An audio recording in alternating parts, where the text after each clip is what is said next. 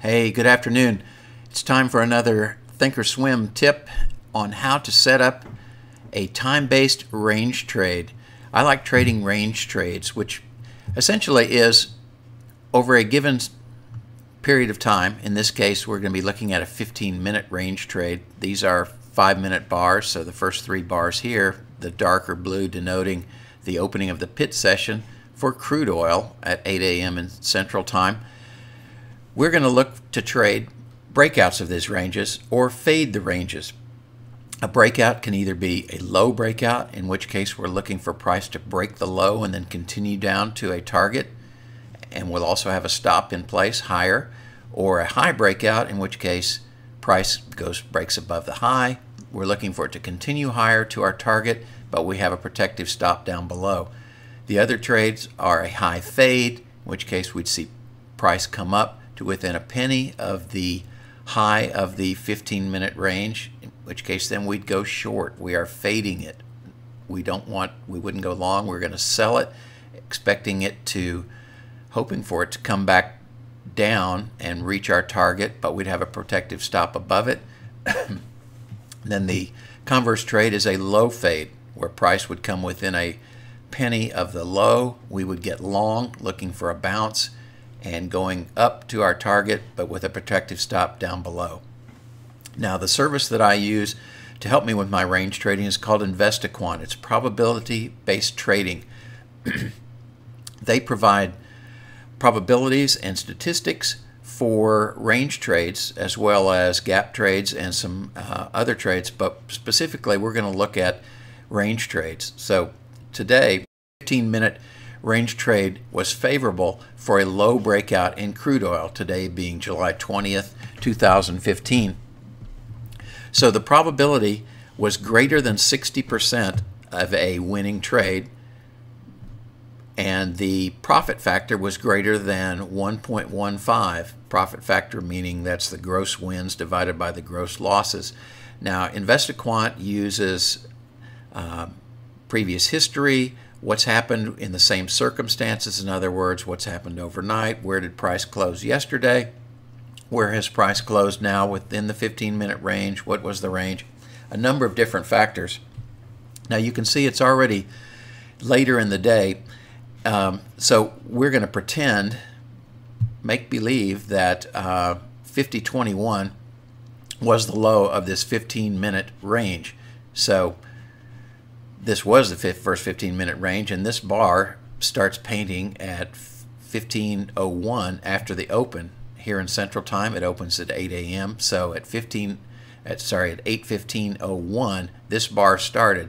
About 20 to 30 seconds after 8:15, InvestiQuant publishes the probabilities, and I'm able to look at them and determine whether it meets my minimum criteria, that of the 60% probability and 1.15 profit factor, to see whether I want to put in a possible trade.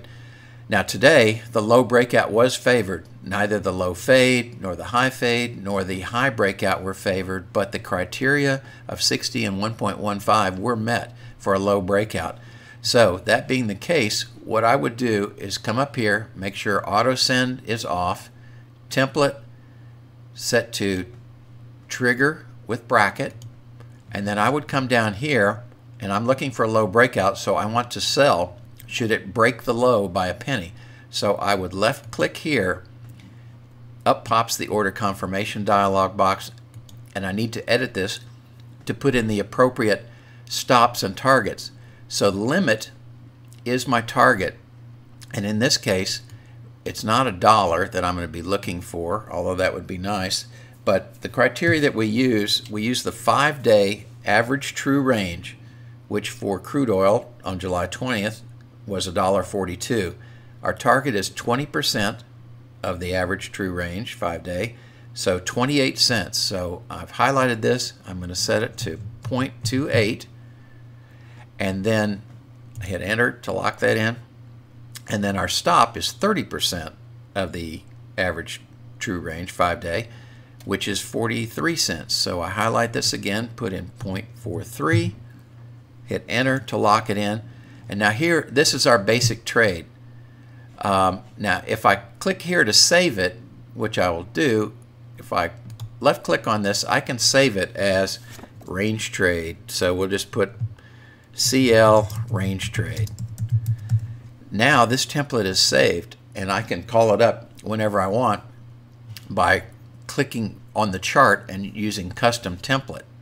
The other way to do this, so I'm going to delete this so that it's saved up here into this drop down. I have to physically do it in here. So let's change these up here. You'll see these are our brackets, so our limit, the trigger is set when we click on here, but this, our limit is our profit target. So again, that's the 0.28, and our stop is 43 cents, and it knows what direction we're going to, once we click either to sell or buy, it knows where to set these, either higher in stop for a short or lower in the case of a long trade.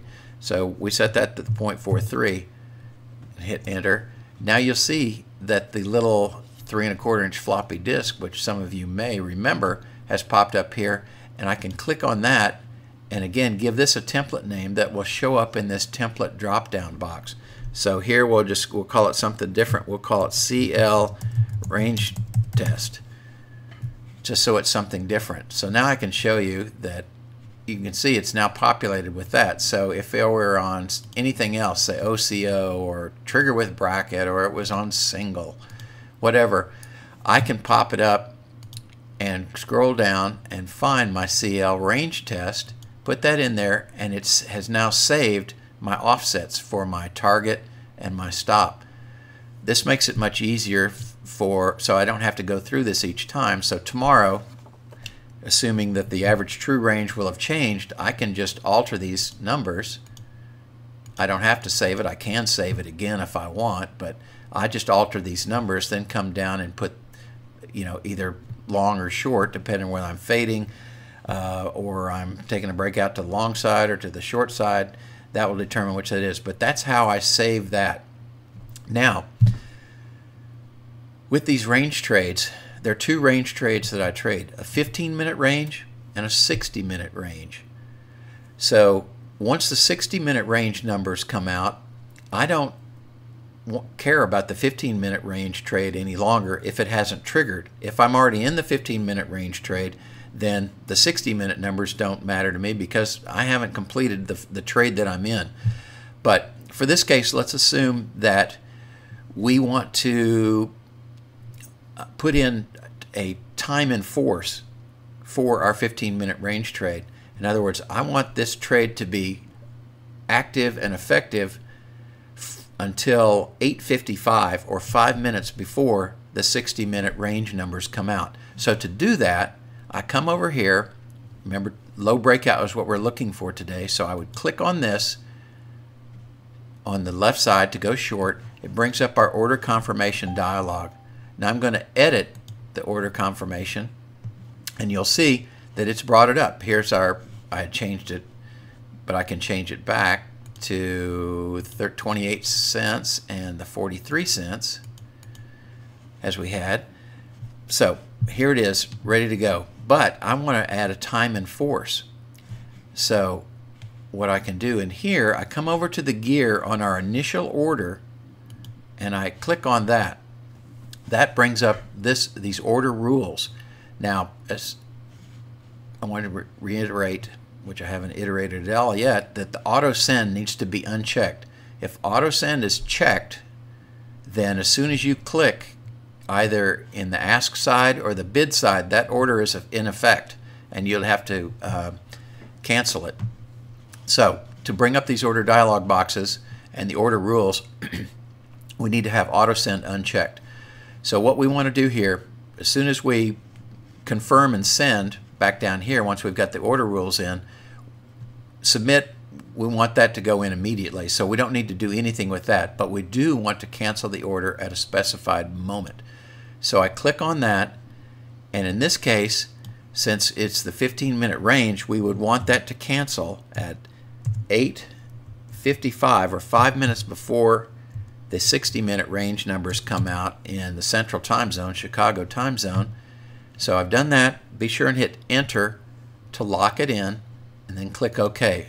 So now this order, if it trades within the range, doesn't break the low by a penny. If it trades higher or continues on higher, then at 8:55, this order will automatically cancel and go away. And then I'll look for the 60-minute numbers to see if there's a trade there that I will need to enter. The other thing that I like to add to these is an end-of-day exit. So how do I do that? The first thing I have to do is unlock the lock. You'll see over here at advanced order, there's a lock and it's red. So I need to left click on that. It opens up green, so that means I can make changes. Then here to the left of the last line, future, there's a blue dot. I'll left click on that, and I want to create a duplicate order. It adds another OCO order to this. So now I'd have 3 orders. But you can see it says I've got to have something different in here. All it did was duplicate that, so I can't have that same thing. And what I really want to do is exit this trade at the end of the day, should it enter the trade, not hit my stop, not hit my target before the end of the day. So what I want to do then is create a market order to tell it, close the order, it's the end of the day, let's close this out so we are flat going into the overnight. So I come over here to where it says stop, I click on market. Okay, if it has market in here, it will just execute immediately, and it won't even let us do that. So plain market order may not be part of an OCO group. So what I have to do over here is again come to the cog, the gear, left click on that to bring up our order rules box again. Now this one, it's not that I want to cancel this market order, it's that I want to submit it if the target and the stop have not been hit. I want to close this order 5 minutes before the end of day, which for crude oil in the central time zone is at 2:30. So I'm going to put it in military time, 14:25. Whoops, can't be point. 14:25:00. Hit enter to lock it in and click OK. So now I have my conditions in. I've got my initial short order to get short. Once that's filled, these one cancels others will all be active. Have my target at 28 cents, have my stop 43 cents higher because we're going short, remember, and then a market order to close it out if the trade hasn't hit the stop or the target before the end of the day. Should it hit a stop or target, should it hit the target first, then these other 2 orders will cancel. Should it hit the stop, then the market order and the target order will cancel. So let's do confirm and send and look at what it's telling us. It's always a good idea until you get really comfortable with us to look at this. So sell 1 at 50.20. You can see, assuming that this was 15 minutes, we were 15 minutes into the trading day or just past 15 minutes, and we assume that 50.21 is the low of the day, that 50.20, 1 tick below, and we want to get short. Once that order is filled, then this is triggered, limit order 28 cents to close it. And it says to open, but once this is filled. So that's our profit target. 43 cents above it is our stop, and then this is an end of day to close the order off. Shows you the commissions, what the buying power effect is for this one trade. It costs nearly $5,000 in margin to be able to make this trade, blah, blah, blah. So then we would hit send. In fact, we'll do it, and the order goes in. Well, it doesn't. Oh, I know why. Normally it would go in, but it didn't because the cancel time, it was past the cancel time I put in for our initial trade. But that is how you set up that order.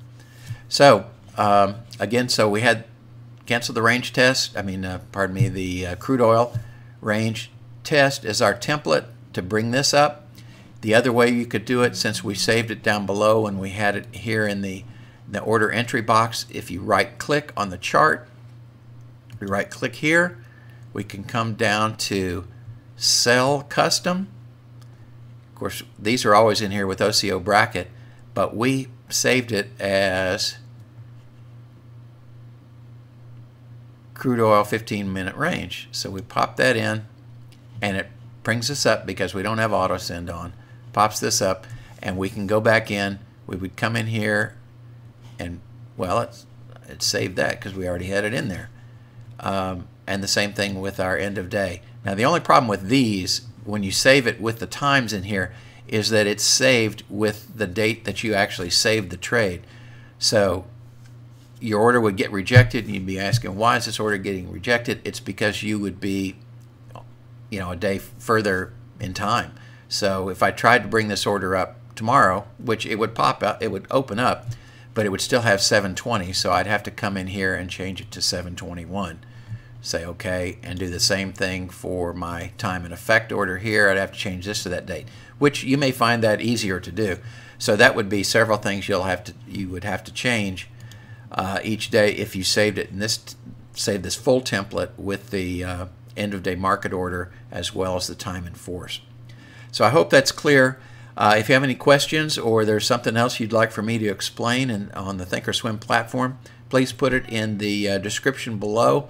I'll put in a description of the of InvestorQuant, how to get to them, check them out, and I ask you to subscribe and like this if it was helpful. And you guys have successful trading. Look forward to seeing you again soon. Take care.